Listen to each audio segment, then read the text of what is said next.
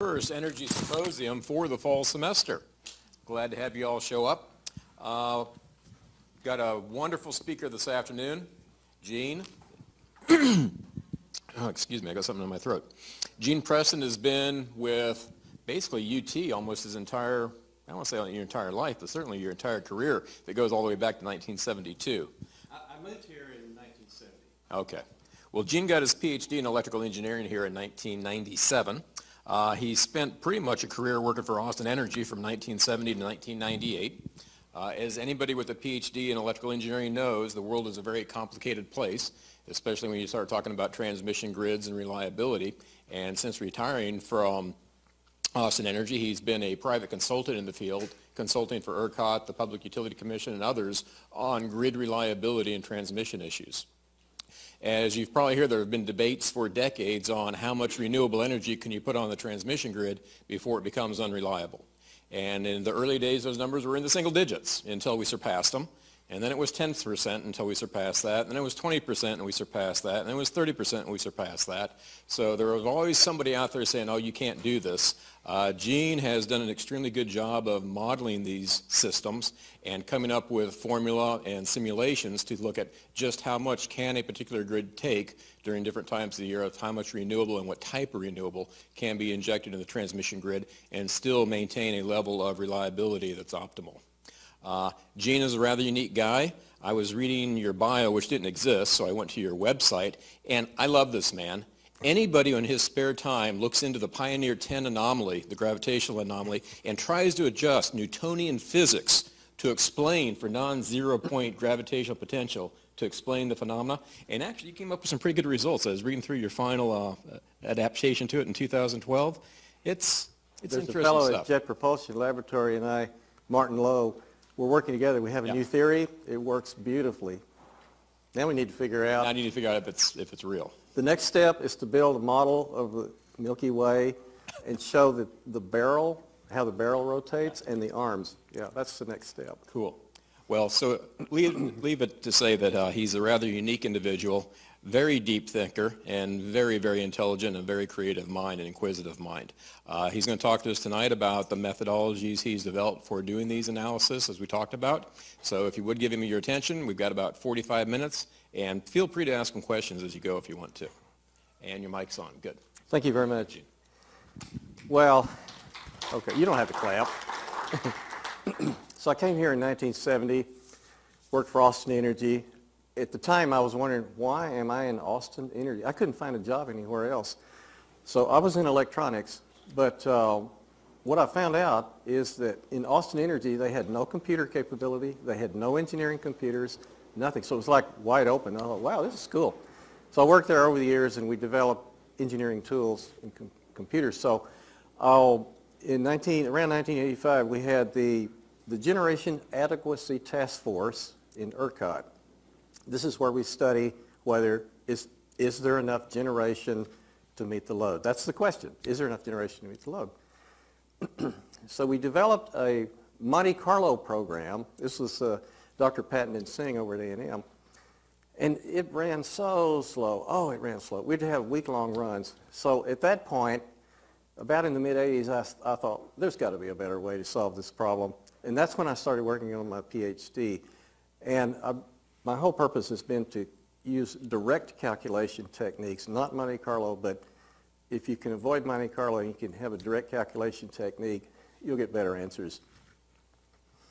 I must say that around the year 2000 onward, the whole world is relying almost exclusively on Monte Carlo. So So I started doing studies using my direct technique on ERCOT, pushing wind and solar to high levels and calculating reliability indices. And the IEEE Risk Reliability Committee guy saw what I was doing, and he said, Gene, would you like to come to a meeting and present some of your ideas? And I did. It was in Denver a couple of years ago. And I had a graph where it showed that the capacity value of solar declines as you put more solar in. Well, that caught the interest of NERC, the North American Electric Reliability Council. They were very interested in solar power, because solar is a big thing now in the United States coming online. And I had the most clear analysis showing how as you add more solar, the capacity value declines. And I'll explain why that's the case. It's very simple to understand once you see the graphs. So they hired me. And I've been working for NERC. And what this is right here is the result of a study and a paper that was presented this summer. It's NERC's and my paper on what's the capacity value of wind and solar, and how does that affect the reserve margin. The reserve margin is where we want to have a little bit of excess generation for things that break, generators that break. And so we have to figure out how much we can count on the wind and solar in these calculations. And that's what the study did. And that's why I was giving this presentation to ERCOT. So when I first showed this presentation to other professors, they said there's not enough background information. You're going to need to give your audience a little more information. So this slide right here is to give you a little bit of background. In 1965, I think it was out in the middle of the night, there was a generator called Big Alice in New York. It tripped offline. That started a series of transmission lines overloading as there was too much power flowing into the area. So there was this cascading situation where transmission line would overload and it'd trip out. Well, when that line tripped out, the other lines would overload, and then that line would trip out and trip out. Pretty soon you had a wide region blacked out. And the power was out for about 13 hours. People were trapped in elevators. It was a big mess. The whole city came to a grinding halt. That was sort of a wake-up call to the U.S. So the National Electric Reliability Council was formed in 1968 to address this issue. Later on, they changed the name to North American Electric Reliability Corporation when they started getting their funding from utilities. They made it a sort of a private business that's independent of utilities. Now everybody reports to NERC. So even before the 1965 blackout, the first 345,000 volt transmission line was built between Houston and Dallas. The reason was because each region would have to build in more excess generation if they had a plant failure. But by building a transmission line between the two regions, now they could share their resources and they didn't have to build as much generation. So it made economic sense. The transmission line didn't cost that much. So before I came to Austin Energy in 1970, there had been completed a loop around Texas. The loop, the 345 kV loop, went from Houston to Dallas to Fort Worth, down to Waco, Austin, San Antonio, Corpus Christi, and then back up to Houston. So it's formed a loop. There really was no power flowing on this loop. It was floating. And all the major cities were connected together so that if there was any kind of power outage in any city, we could rely on this backup. So today, NERC requires all the regions to do reliability assessments. They have to study the system, run all these tests, show that their systems are reliable. In spite of this, there's still been blackouts in 77, 82, 96, 98, 03, 2011, and 2012 in the U.S. These are just U.S. blackouts. Okay, so I threw in these last two lines right here to emphasize the importance of reliability and give an example of why it's important. When Harvey came into Houston the other day, the HEB stores had their own power supplies built into the store. They call it a microgrid, but actually what it was a small gas generator tied to gas. They were able to stay online and operating although the power was off to supply them. This means that they could keep their store open. They could supply water. They could supply food. This became an important resource to keep people from starving in the region. But the chemical plant that exploded because it lost power, well, they should have had a better backup. The problem is that their backup generator was underwater. Same problem Fukushima had. They put the backup generator down at the ocean level. A few miles north, there was another nuclear plant. Its backup generator was up high. No problem. When the backup generator flooded, they couldn't fire up the standby generator, and then they had a big problem. I just wanted to emphasize that the loss of critical loads can be devastating. So what we're trying to do here is we're trying to measure the reliability of the system. And we're only going to measure whether we have enough capacity in generation to meet the load. I'm not going to talk about operations. I'm not going to talk about unit commitment. If you try to solve what's called a unit commitment problem, it's extremely difficult to solve, very time consuming. So in our paper, we just had some statements here that are openers. NERC is responsible for the reliability. They're going to have variable energy resources. They're worried about that. They want a minimum loss of load expectation of 1 day in 10 years. That's been sort of a traditional definition. I'll explain what that means, 1 day in 10 years. This is very confusing. Most economists get it wrong. You will know exactly what we mean by 1 day in 10 years. What we have found is that variable energy resources have to be treated as negative demand, hour by hour. I'm going to explain why you cannot treat wind and solar as generators in models. You'll get the wrong answer. We're going to use a capacity outage probability table to calculate loss of load probabilities. I'll show how that works. We're going to create this capacity outage probability table in a very special way so that it will get exact answers. Now the reserve margin is going to be tested for wind and solar using this computer program. Okay, so there's a widespread belief by a lot of engineers that you have to simulate time sequence events with a Monte Carlo simulation, where you run through time. You repeat the year over and over again in a Monte Carlo simulation. That's what a lot of engineers believe.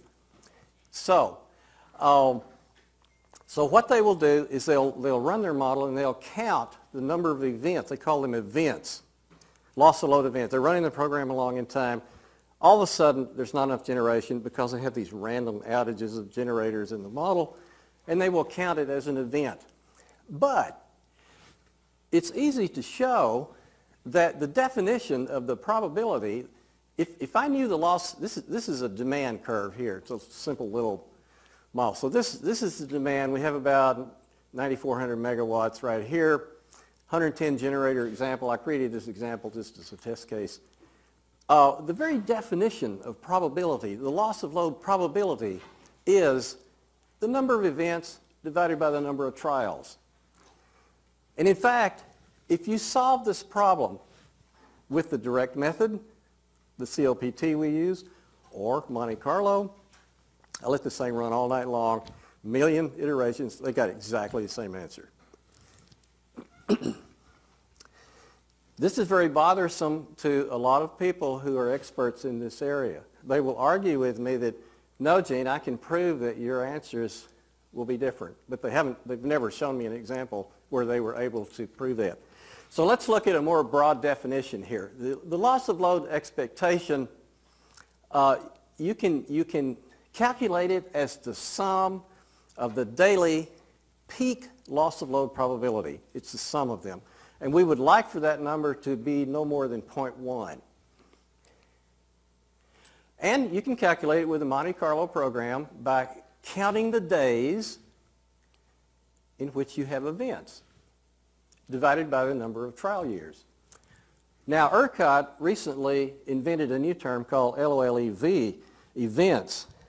They were using a Monte Carlo method, and the difference between the LOLE and the LOLEV is in the LOLE you only count an event once. If a day has loss of load, it's 1 day. See, the units are days per year, 1 day, and if you have 2 loss of load events in 1 day, it's still a day over that count. So, but in LOLEV, what you do is you count all of the events, and you don't worry about when they occur. So you can have more than 1 event during a day. Now in ERCOT, the demand peaks sharply in the summer, and so right now, these 2 values will be the same for ERCOT. California has what's called the duck curve. The duck curve is where they have a peak in the morning, they have a lot of solar power come online, the net demand dips, at sundown the net demand comes up again, and they have another peak. So they have a before sun peak and they have an after sun goes down peak. So you can have two peaks that day, you can have two events. And in my program I look at both of them, I capture both of them. And these peaks, these dual peaks, you can look at the probability of you can look at the LOLP for the morning peak and the LOLP for the afternoon peak, and you can actually count the number of occurrences that will happen in the Monte Carlo program, and it'll agree exactly with Monte Carlo. Okay, so we're going to use, we're going to have to create a curve which shows the probability of generation being available. Now, this curve right here, this P max is the sum of all our generators. And if we had a distribution, we could create a distribution curve here where we have the area under the curve is 1. And you had these generators randomly outaged, it would be like a distribution. And then when you integrate the distribution, you get this curve. I like to just work directly with this curve. This curve right here can be easily created directly. And the way you create it, let's say we wanted to add a generator to this curve. It's very easy. What we do, this method was invented by a French guy named Ballaroo as an approximation. And then a guy in Australia named Booth, he said, that's an exact process. I get exactly the right answers. And so in the 60s, Ballaroo, by guessing a solution, was able to come up with this method. But the way it works is, what we do right here is we take this curve, this is before we add the generator. Let's say we want to add a generator that has an outage probability of 10%. What we're going to do is we're going to take this curve and scale it down to 10%, same shape, okay? Then we take the same curve, scale it to 90% because our generator is on for 90% of the time, and extend it to the right by the capacity of the generator. And then we add the 2 curves back together and we get a new curve. And that's all you have to do in this curve to add each generator. So each generator, you don't have to develop a huge binary tree. You can just take each generator one at a time and add them until you finally get this cumulative capacity distribution. Now, who did I lose on this? Does this convolution process make sense? It's very easy. Ask a question. I'll go over it again. All you've got to do is when you add the next generator to this curve, is you take the different probabilities and the different megawatts and you just take this original curve, scale it to all these different ones and shift them by the megawatts and then add them back together. And you have a new curve. Well, there's a problem with this curve. The problem is that what we really want is the probability that we don't have enough generation. So what we're going to wind up doing with this curve is we're going to have to take 1 minus its value. What if we got up here we've got 1 minus 0.999, whatever. You see we've lost significance in this region right in here. This is the region where we're trying to capture accurate probabilities of not being able to serve the load. And just at the point where we're trying to capture the probabilities, we have low resolution in the computer. So what we want to do is we want to flip this whole thing upside down and backwards. This curve here is convolved by shifting the outage states to the right. So the 10% state we talked about a minute ago, we shift it by the amount of megawatts that are outaged, and we don't do anything. Well, actually we do. We scale down this. Imagine this curve goes back to the left an infinite distance. So we'd have 0.9 back this way, and then we would add that to the other curve, which is shifted. And as we add those generators, we wind up with this function right here. Now, the nice thing about this function is these numbers get so small that we get to cut it off. In other words, this might be 80,000 megawatts for ERCOT, but over here we only have to go out maybe 10,000 megawatts on the graph. And the accuracy here is extremely high. And another good thing about this inverted curve is every time you add another generator, the round-off error, the numerical error of the earlier generators is scaled down. Accuracy is maintained. It's independent of system size. This thing maintains high accuracy for large systems. There's no limit to how big a system we can handle. Okay, so that curve that goes down, this is the way to interpret a stair-step function. Now, Roy Billington in 1986 published a paper where he had the small, it's called the IEEE RTS, Reliability Test System. It's a small system with a few generators. It's such a small system that you can build a binary tree, and you can take all the possible combinations of the generators, and so you go out the tree and you multiply all the probabilities, and you sum the megawatts, and you get a megawatt and a probability, and there's about 1,000 of these on this binary tree for this small system. And what he did in his 1986 paper is he calculated the exact reliability indices for a year. He calculated the loss of load expectation, the expected unserved energy, and another, let's see, LOLP. Anyway, there's several reliability indices there. And so the IEEE reliability group asked me if I was interested in adding wind to this model, this 1986 model. They had been trying for years to get some professor to volunteer to take on the chairmanship of adding wind to the RTS model. They had been trying since 1996 was the last update, and the RTS model had no wind or solar in the model. And I told Millerad, who's was chairman at the time, I said, well, Millerad, I'm not going to take on that assignment unless I can duplicate the exact answers of the 1986 paper. Well, after fiddling around for a couple of weeks using these curves, I was getting exactly the same answers in his paper. And I thought, holy cats. Now, I did a PhD where I used piecewise quadratic curves with 100 megawatt increments, piecewise quadratic. Now, you give this piecewise quadratic equation a specific megawatt value, and you have to go through a bunch of equations to calculate an exact probability. So there's a lot of steps there. Here, all the generators were exactly even increments of 1 megawatt. So what I did is I said, well, let's just create this table in 1 megawatt increments. Then there's no interpolation. It's just a lookup process. So once you create this curve, you have a megawatts, you just grab it right out of the table.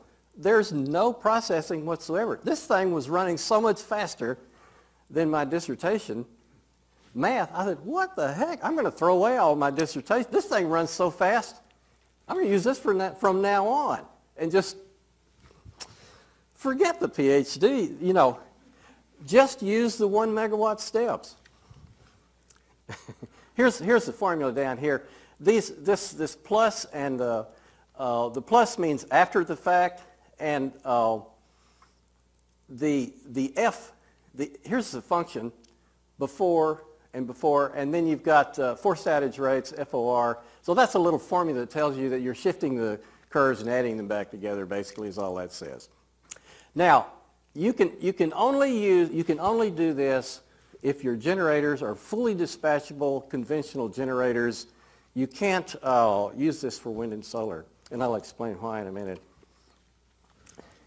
You'll get the wrong answers. Okay, so now we have a way to calculate the probability of being able to serve a load. So what is the load?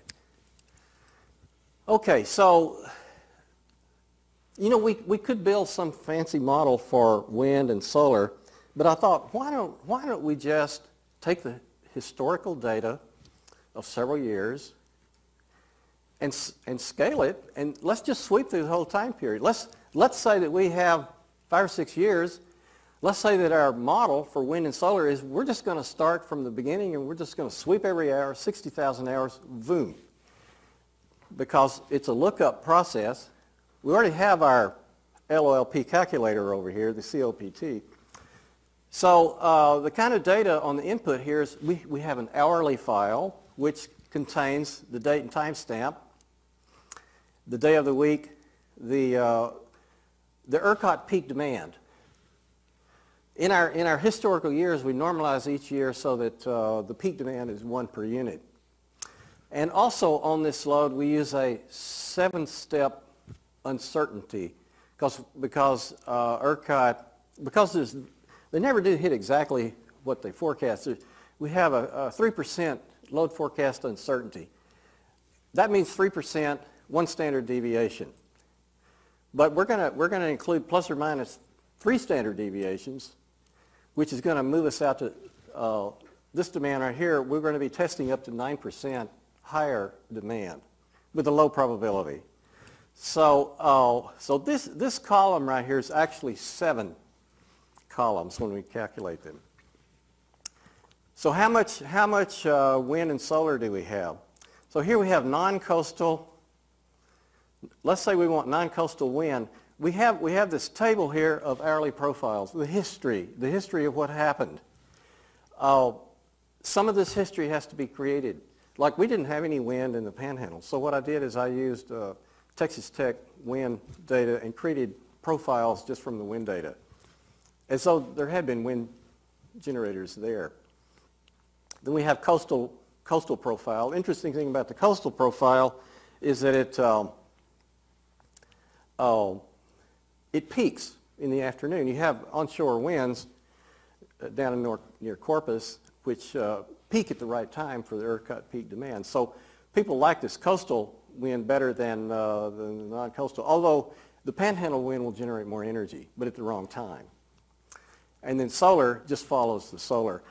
In my solar data, ERCOT didn't have any solar data to speak of, so what I did is I collected actual solar data for 3 locations in Texas and combined them to create this column here. So here we have this hourly file, and all we're going to do is we're just going to take the demand for an hour. We're going to convert all these to megawatts for that hour. We're going to convert these to megawatts by taking the demand and subtracting the variable energy resource. Every hour, we're just going to subtract the variable energy resource. That gives us a megawatt value. That megawatt value is then plugged into the COPT, and we have the loss of load probability for that hour. That's a pretty simple model. Does anybody not understand how I'm going to calculate the loss of load probability every hour?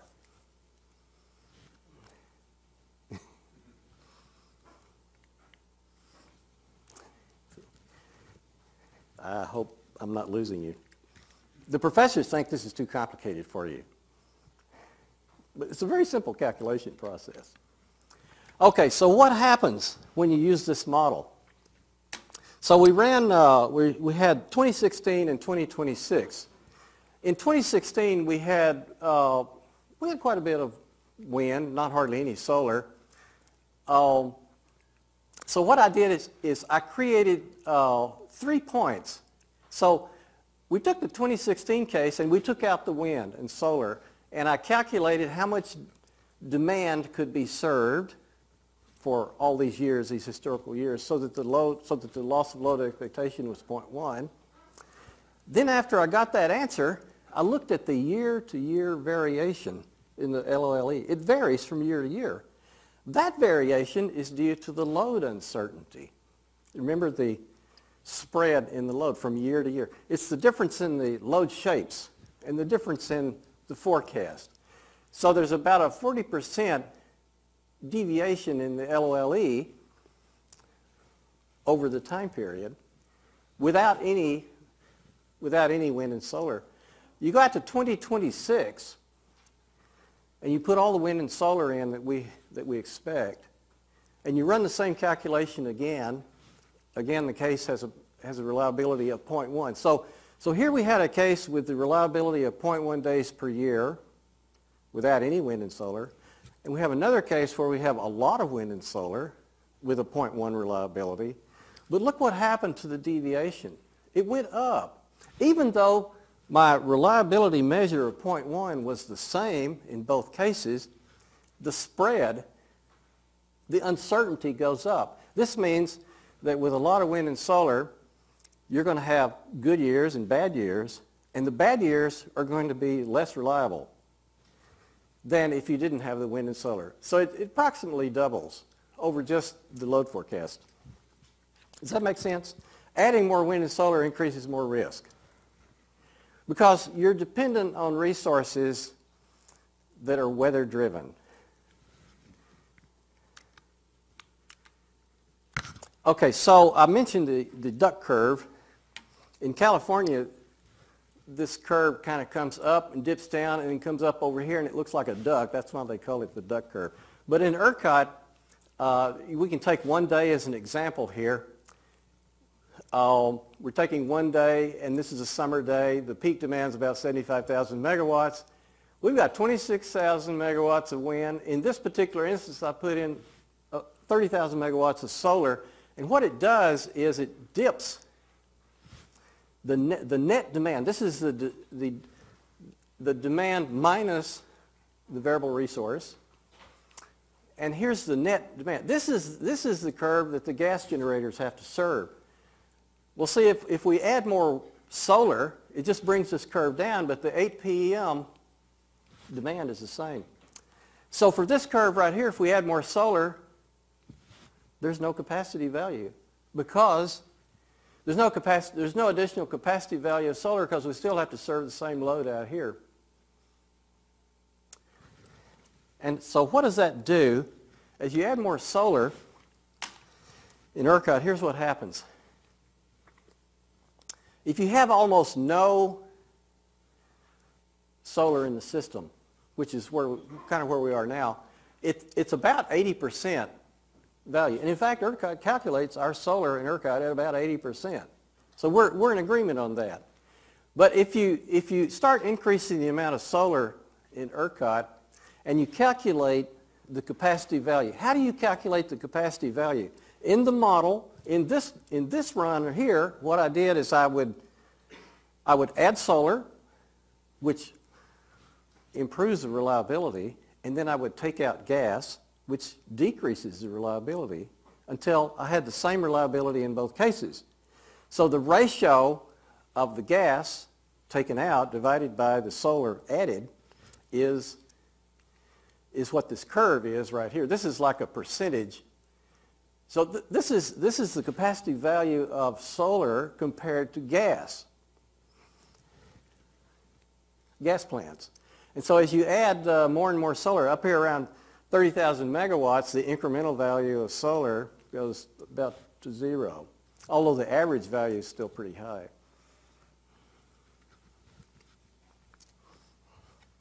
Does anybody, Do y'all understand this? It has to do with the duck curve, sundown at the peak demand at sundown. And if you keep adding more solar, it doesn't really change the load at sundown. That's why this curve's going down. This right here, NERC was really interested in this curve. This was the clearest they had ever seen this presentation. Everybody was saying, yeah, it decreases. But this right here got me the job 2 years ago. Now, there is a problem with modeling wind. Let's say you have a bunch of different wind sites in Texas. They look like generators. They're on a certain percentage of the time. So you think, well, okay, let's give them some availability factor. Maybe we give them availability of 35%. This wind generator is 35%, that wind generator is 30%. So we have all these availabilities. Well, if you actually look at the ERCOT data, it's almost a straight line. By the way, if you were to flip this axis so that you had megawatts up here and hours going across and just sort the wind data, you get this straight line. I've flipped it over and turned it into a probability curve. It's still a straight line. So on the ends of this curve here, we have a period of time where there's no, okay, the wind never runs at full capacity. So when you take the ERCOT wind data, maybe it comes up to 85% of the installed nameplate capacity. That's like the maximum megawatts they produce. And then on the other end, you have a certain number of hours where the wind doesn't run. And you can get this wind data from the ERCOT site, and you can just sort it in your spreadsheet and plot it, and you'll get almost a straight line. But if you build a model where you have wind generators in your model and you're treating them with this probabilistic availability, you'll get this curve here. Because your model, even if it's Monte Carlo, will assume that they are independent, unless you build in dependency between them. I asked Ross one time Ross, would you like to put a weather model into your generation program? I mean, like cold fronts and stuff like that. No, Jan, I don't really want to put a weather model in my generation plan. But that's what we have. We have these fronts that drive the wind generation in Texas. And so there's a lot of coupling between the wind generators. And when you just plot the data for the whole state, it's almost a straight line. Now, by using the original raw data, hour by hour, we preserve this relationship here. The way we were modeling, we preserve that. No matter how many different wind sites we use, we're preserving that relationship between demand and load and the relationship between the different wind generators. Okay, so here was the purpose of the paper, the IEEE paper and my NERC study. ERCOT currently values non-coastal wind with 12% of its nameplate capacity. They value coastal wind at 55% and solar at 80%. Now, the reserve margin calculation has nothing at all to do with dispatch or anything. All you're doing is you're just taking the peak demand and you just add up all the capacities of your generation and then divide by the peak demand, and it'll be a little greater. It should be like 14% greater. ERCOT's traditionally had about 14% reserve margin. So, Gene, that's what they put in as far as ELCC, effective load carrying capacity? No, ELCC is a different calculation. The way ERCOT calculates these values is they look at 20 hours of peak demands. And then they look at the wind output for those 20 hours and they average them. They average them. And so that average will get you about 12% for West Texas wind. It'll get you about 55%, about 50%. In other words, what they're doing for these 20 peak hours, coastal wind is on average blows about 55% of the nameplate of the coastal wind. It sounds like it's a good idea. And it kind of works, and then solar is 80%. But here's the problem. If you run a study out to 2026, in order to hold the loss of load expectation at the 0.1 days per year, you have to increase the reserve margin to 16%. You have to build. It's just a fictitious number. It's just a calculation. It's just a number, 16%. So if you don't want to increase your reserve margin, what you're going to have to do is you're going to have to reevaluate the value of the variable energy resource. Because if you had nothing but gas generators, and they always have the same forced outage rate, you would just have like a straight line across here for regular fossil generators. Well, I thought I saw in the CDR that they stopped ELCC from like 8% to 12 or 14%. They did. They were valuing West Texas wind at 8.7%. They started doing this calculation of averaging, and they got 12%. And so the 12% is a newer value. In the past, they were using 8.7. They basically were being conservative in the past. They didn't want to overvalue. So the blue is the new ELCC. This is what they're doing right now. Okay. This is what will happen if they continue on the current trend with using these values, using their current value system. Now, if you do a strict ELCC, you said ELCC. ELCC, the way you do ELCC, it's effective load carrying capability. You put in 1,000 megawatts of wind, and you increase the load level until the reliability is the same. The amount that you increase the load level divided by the 1,000 megawatts is the ELCC by definition, effective load carrying capability. You put in 1,000 megawatts, you effectively can carry however many megawatts, you increase the load level. But if you do the strict ELCC calculation, you see that it actually undervalues the wind and solar if we want to be consistent with our 13 or 14% reserve margin. So there is not a unique definition for how you're going to assign these percentages. And just by playing around, trial and error, I came up with, in 2016, maybe they should be using 10, 40, 70 instead of 12, 55, 80. But by 2026, because we've added a lot more wind and solar, and their value has declined, we should be using 9, 36, 68. Here's the problem in all of this. They like to do their future planning on a spreadsheet. And the spreadsheet, they'd like to just use the reserve margin, and they like to hold the reserve margin constant. They like to hold these things here constant. So if they just use the spreadsheet and they don't realize here that the reliability is dropping, and they don't increase the reserve margin, in the last year, they're going to have an unreliable system, but they don't know it. The reserve margin has failed them. So what NERC and I are trying to get them to do is run the study out here and value the wind and solar correctly. That's what we're trying to get them to do. That's all that is. Just do the study and give it the right value. That's what this frequent LOLP analysis comment down here is about. Okay, so NERC wrote these recommendations. I didn't write these, NERC did. Am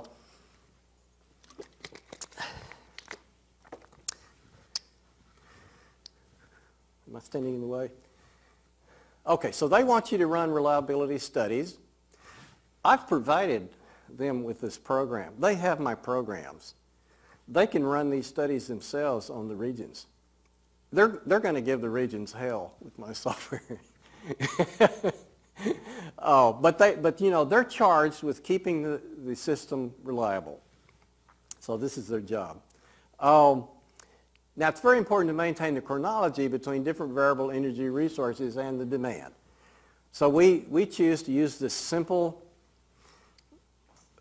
historical hourly data. We're not processing it or anything. This drives statisticians crazy. They want to like process the data. In fact, the Pacific Northwest and the Western system, what they do is they process all of these years and they create the equivalent standard year, 1 year. And so if you ask them for their data, they'll give you back 1 year for 2022. I've asked them, they gave me this. It's 1 year with some deviations around the load levels. Here's what they're missing when they just use 1 year. In looking at the California data, I noticed that the hydro in 2014 and 2015 was low. It was about half of their normal hydro. And so I thought, well, is that really a dry year? I looked at the data, and it said 2014 and 2015 were the driest years in California in the past 1,200 years. It's right there in my data. I don't really need to create a more dry year. It's right there in the data. You know, I wanted to model a dry year. Well, it's already there. And so when you run these years for California, you see, okay, they look pretty good, pretty good. Oh my gosh, they have pretty high loss of load, pretty high, and then they're okay again. They had a big problem during these dry years. They had to rely a lot on their gas generation. So if they retire their gas generation, they've got generators in there. They're World War II stuff. So one variation is to retire all their generation before 1980. That's 15,000 megawatts, and it really plays hell with their system. Anyway, we're still doing that study. One thing that NERC wants is they want this hourly wind and solar data to be made public. They want it so we can download it and use it in our studies. That's reasonable. And California pretty well has their data listed publicly. ERCOT has the data. They used to list it more publicly than they do now. You know, we used to have engineers in charge out at ERCOT, and now we have a lawyer. It's harder to get data now. but I do have 5 good years of data, you know, I can rely on.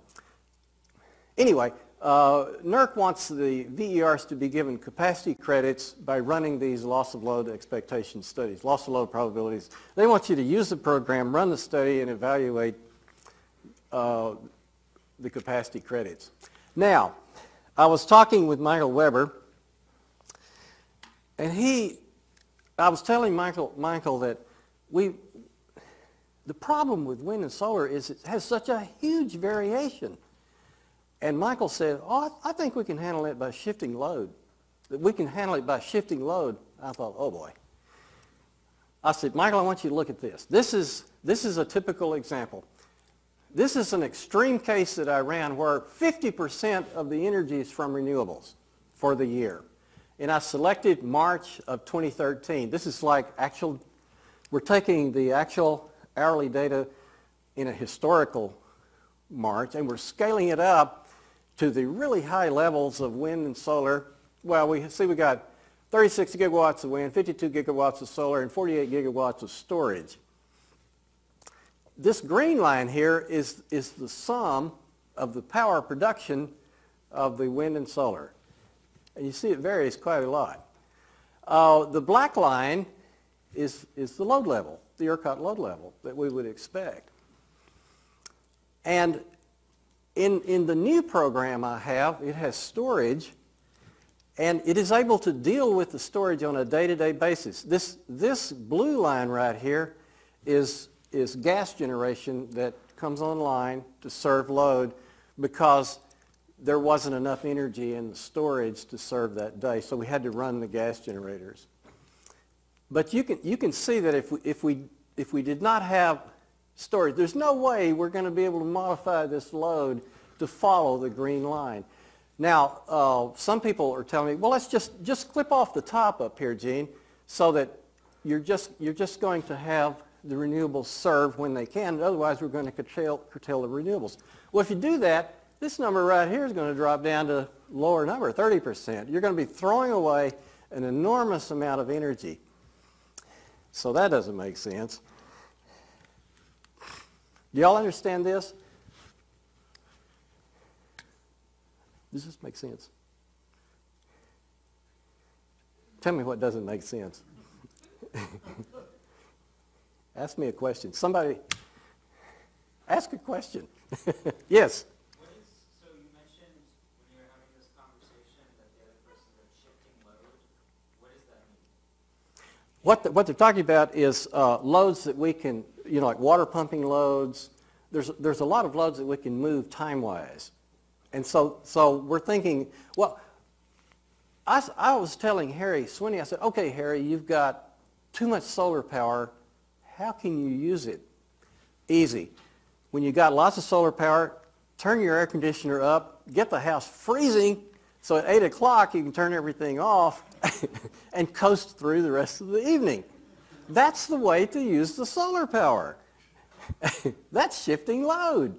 Get your house freezing earlier in the day so you can coast through the rest of the day. I mean, I say that it's like it's alien to tree huggers, But that's what you need to do. You need to use the energy when it's available. Or you could have some way to do storage. Of course, you could have thermal storage in your house, some way to, water cool or something, and then use that energy later. Any other questions? It's just that these swings are just so enormous that we can't handle them. Now, there's also a transmission consideration, and I added an extra comment. Let's say that we had 40 gigawatts of solar in West Texas. We love solar in West Texas, and we have no storage. If we have 40 gigawatts of solar in West Texas, it's all going to be coming on at the same time. We've got to take the power. Each transmission line can handle 1,000 megawatts. We've got to build 40 345 kV lines from West Texas back to load centers to handle that peak power, which we can't even use the peak power because our load level isn't high enough. However, if we put storage on the sending end, and considering that the solar has maybe a 25% daily capacity factor, if we stored that energy, we could pump 1,000 megawatts continuously on those lines. We could get by with about 10 lines instead of 40. So 10 lines sounds a lot more reasonable. And also, if the solar energy was coming to us smoothly, not as this crazy peak, then we could figure out how to use it. We would use the transmission system effectively. The solar energy would look like baseload generation. Baseload, the dirty word. But that's what you're going to have. So as you add more and more renewables, you're going to have the storage to match it. I told ERCOT, I said, keep your eye on storage. If we don't have storage, this whole renewable thing is going to come to a grinding halt. Right now, California has a website where they show how much energy they're losing because they have overproduction of wind and solar and hydro. And it's increasing every year. It started a couple years ago and it's increasing. So what I did is I ran some cases here. There are breakpoints in ERCOT. There are interesting breakpoints. Let's see if I can, as we're trying to increase the renewables. So the first one up here is 2016. 2016, and we're getting, the model says we're getting about 15% of our energy from wind and solar, mostly wind. Okay, by 2026, now I increased the solar amount here in 2026. It turns out that ERCOT wasn't quite reliable enough. They had a couple thousand megawatts of solar, so I just bumped up the solar because lately it looks like solar is going to grow pretty fast. So I bumped up the 2026 effort, and that got us up to 23.5%.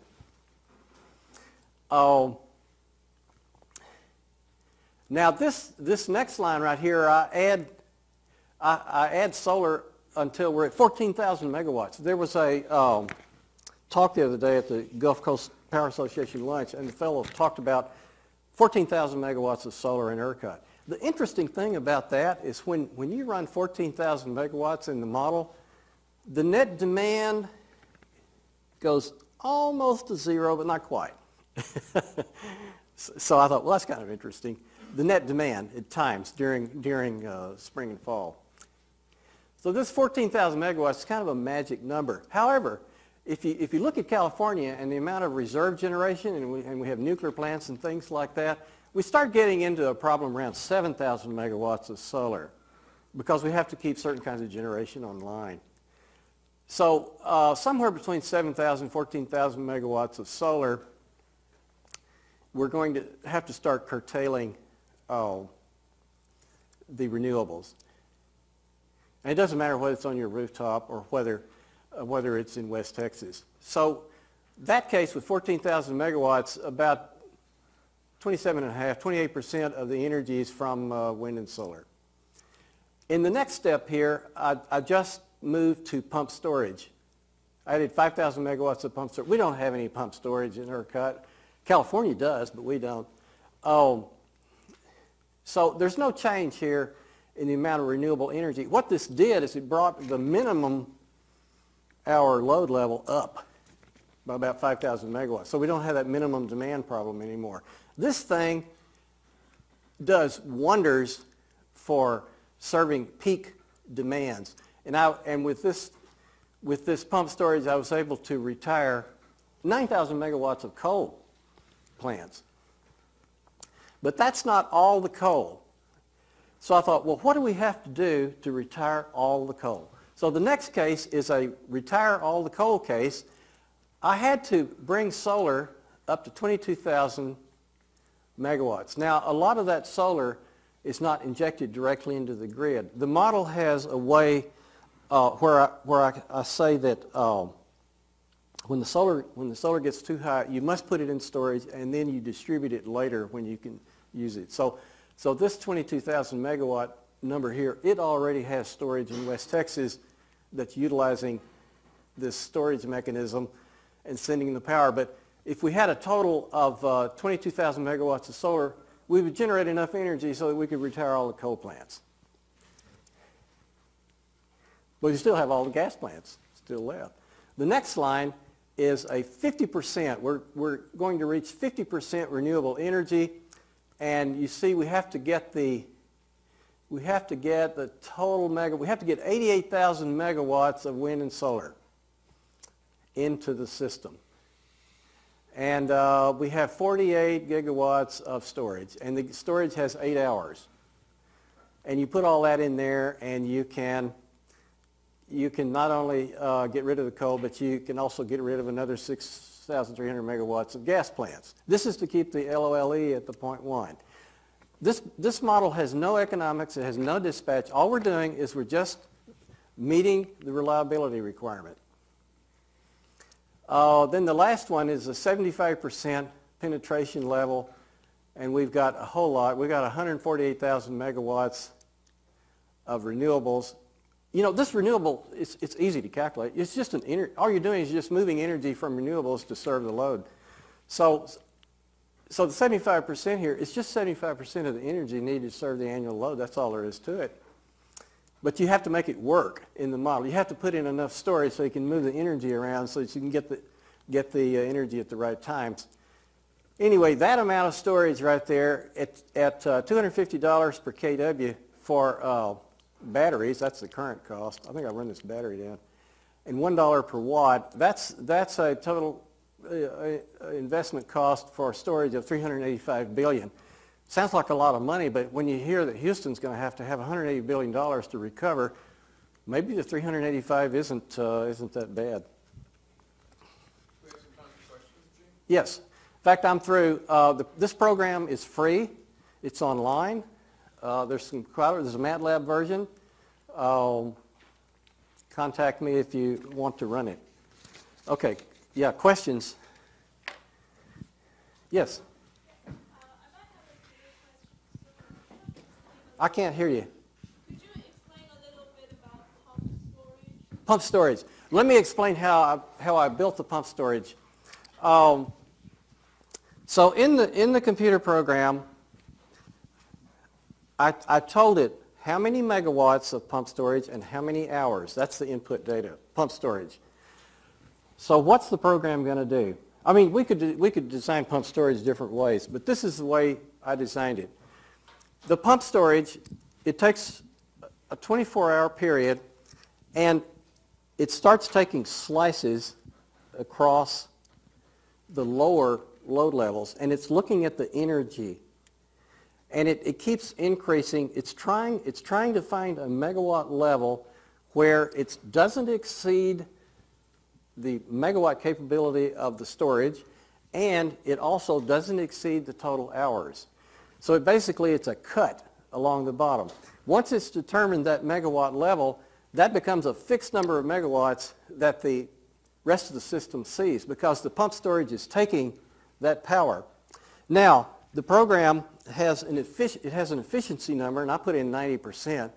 It's going to take that energy and it's going to move it to the peak, and it's going to take that amount of energy and shave off the peak within the next 24 hours. And it finds that level, and so that energy is used to clip the peak. That's how the program works. Okay, thank you. I don't know. California is pretty secretive on their pump storage. They don't share anything. I have no idea whether the pump storage works or not, but EIA 960 lists how many megawatt hours of pump storage was used. So at some point, we might want to compare the model with the EIA 960 data. So just out of curiosity, among the ERCOT market, among all of the storage techniques, how many percentage is pump storage and how many is battery? ERCOT has none. Nothing? The kind of storage that ERCOT is going for is for a few minutes. They're trying to get enough storage so that they will give their more slowly reacting generators enough time to react. It's not a storage for moving energy from one time of the day to the next. Their storage that their storage market is to bring online an amount of storage that they think is necessary to handle these rapid ramp rates. They're trying to soften the ramp rates. Is this like this type of stuff where they're using in Norway when they have to offset like peak demand if there's not enough? Norway has enormous amounts of storage in their hydro. Germany uses Norway as a battery. Yeah. That's very convenient for Germany. I was just thinking with pump storage, I was under the impression that the geography that they need, like for Texas it's fairly flat, so it wouldn't be as viable here, but somewhere like California where it's more mountainous, they can actually benefit from it. So it really depends on the geography of the location. So Let me tell you an idea I had.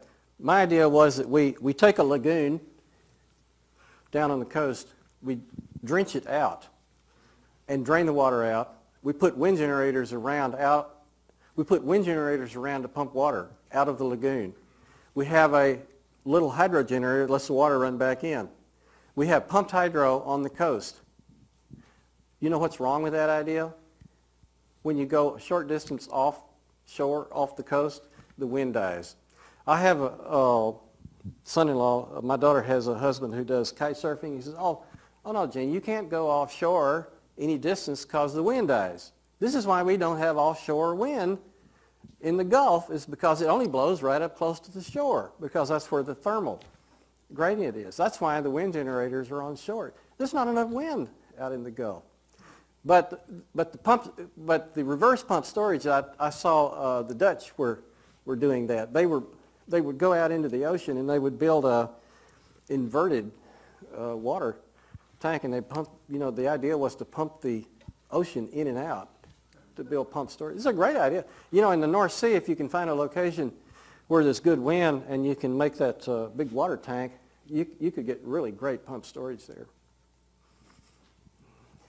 The storage is only for 2 to 3 minutes. How will you handle events like cloud cover and things like that, which lasts for 15 to 20 minutes? Well, you hope that with solar scattered around everywhere, that the diversity will just kind of smooth out.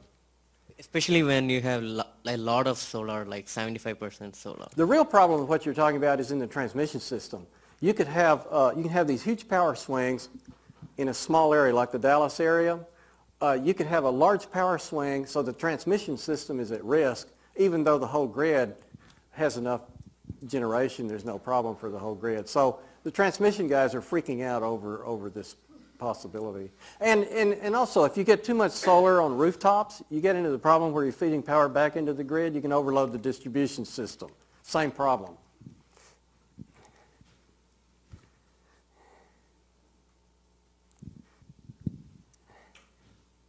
Get you answered all the questions. Anybody else? Yes, there's one in the very back there. So how long is the sort of storage that would be needed to eliminate? Thanks. How long is the storage that would be needed to eliminate like coal production? Well, You talked about this that. program out here does not store energy longer than 1 day. Okay. However, if you really want to get truly 100% renewables, you're going to need longer term storage. You need the grain silo equivalent of energy storage, because we're going to have dry years, and if we had a way to store energy for a long time period from renewables, we would be okay, because we could sort of store it up. Maybe we could even deliver that energy by chemical truck or something to where it's needed. We wouldn't even have to transmit the energy by wire. If we had a long-term storage mechanism, by the way, there are people working on this problem right now, chemicals and things like that that store the energy, but they don't have it working yet. That's a good question, yeah. You'd answered my primary question, which was whether you were incorporating any economics into the model, which you said no. And so I was kind of curious to speculate on, well, A, to ask a question is, when is there an absolute need for storage? I mean, when do Well,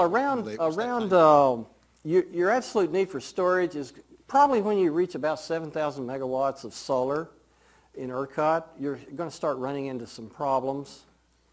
At 14,000 megawatts, for sure, you're going to need storage, which would help, unless you're just willing to throw away the energy like California's doing. Well, and then I had the question about what we'll start to see more regular low-value energy events, and maybe even negative values based on distribution constraints. But won't that create interesting opportunity, just because you have regularly available? It creates a huge reliability problem, because these renewable resources are really keeping the energy prices down low. They're so low that the gas generators are going to be dropping off. And so we have a huge problem in maintaining the reliability, because we can't keep enough gas generators running. This last case right here has an enormous amount of gas that never runs. So how do we pay these guys? You know, I mean, you're supposed to be selling energy, but they're just sitting there. So Gene, isn't that just where you up the amount of non-spinning, you pay them by non-spin AS? I guess. It's our current problem to the extreme. I don't know. Austin pays a lot of money to our wood burning plant. It hardly ever runs, but we're paying a lot of money for that. It's costing us $2 billion over 20 years. It's awfully expensive to have a bunch of guys sitting around twiddling their thumbs.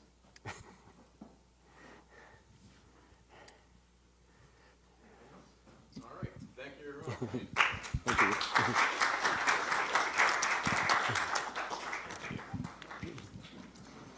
If anyone registered for this class but haven't signed in today, please come to sign in. Thank you, sir. Very good. Super, thanks. I think most of them kept up.